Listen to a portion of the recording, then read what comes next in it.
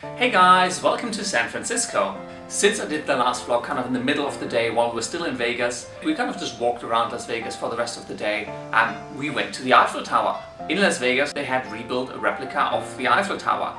You're allowed to go up with an elevator all the way to the top of the Eiffel Tower in Las Vegas, and you got a really nice view over Las Vegas, over the strip, a lot of the hotels. You could see really far because it was a very nice and clear day. And just as we were on top of the Eiffel Tower in Vegas, the fountain show at the Bellagio fired off, and it was really cool to see from top, just because you can see all the details and all the movements of all the little individual fountain heads, and it was really cool to see.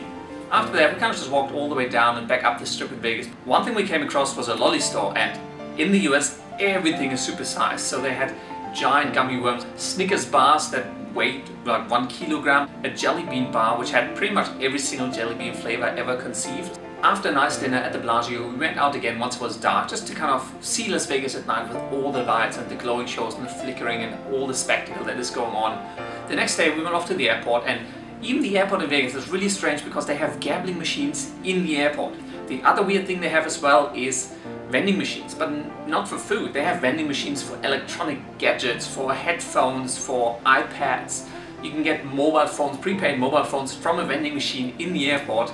After that we flew off to San Francisco, and from San Francisco just grabbed a cab to take us to a hotel which is near Union Square, right in the middle of San Francisco, and then just kind of walk through the city just to kind of have a look at a few things, just kind of get a first feel for San Francisco before going off to bed. Now today was our actual first full day in San Francisco, and what we did, we kind of packed it with tours. So in the morning we got picked up by a tour bus at our hotel, dropped off at the boat that would take us out to Alcatraz Island. Now the boat tour itself just takes about 5 to 10 minutes. It's a really quick boat tour, and it was a really beautiful day, all nice and sunny, and we had our first nice view clear of the Golden Gate Bridge. The boat dropped us off at Alcatraz Island, and then we're kind of just free to roam around for a couple of hours. There's a lot to see on the island. Obviously it's a historic monument.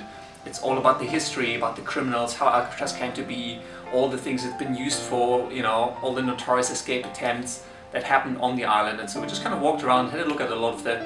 We then went through the 45-minute self-guided audio tour, where you just kind of walk through all the cell blocks. You see the dining halls, you see where all the inmates live. They tell you a lot about the background of the inmates. There's actual audio recordings of people who were imprisoned on Alcatraz. There's audio recordings from some of the officers and some of the policemen who were stationed on Alcatraz, just to kind of give you a bigger, more complete picture of what the conditions were really like living on Alcatraz or being imprisoned on Alcatraz.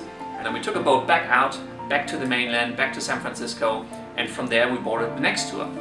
This tour took us across the Golden Gate Bridge into Muir Woods. In the Muir Woods what you can see are giant redwood trees that get up to 2,000 years old and grow up to 100 meters tall. They're gigantic walking through them. But it's just really nice to have a walk through.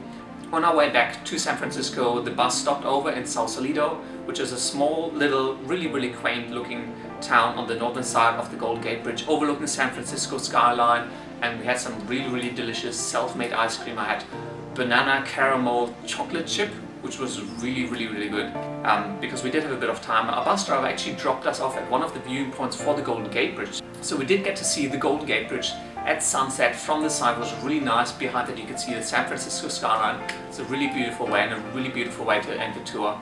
But I'm really excited to see more of San Francisco, check out some of the iconic areas, have a look at Lombard Street, Chinatown, just walk around, experience more of the San Francisco Californian culture, and I guarantee you I'll do another vlog before we're driving off to Los Angeles. Until next time, I will see you later.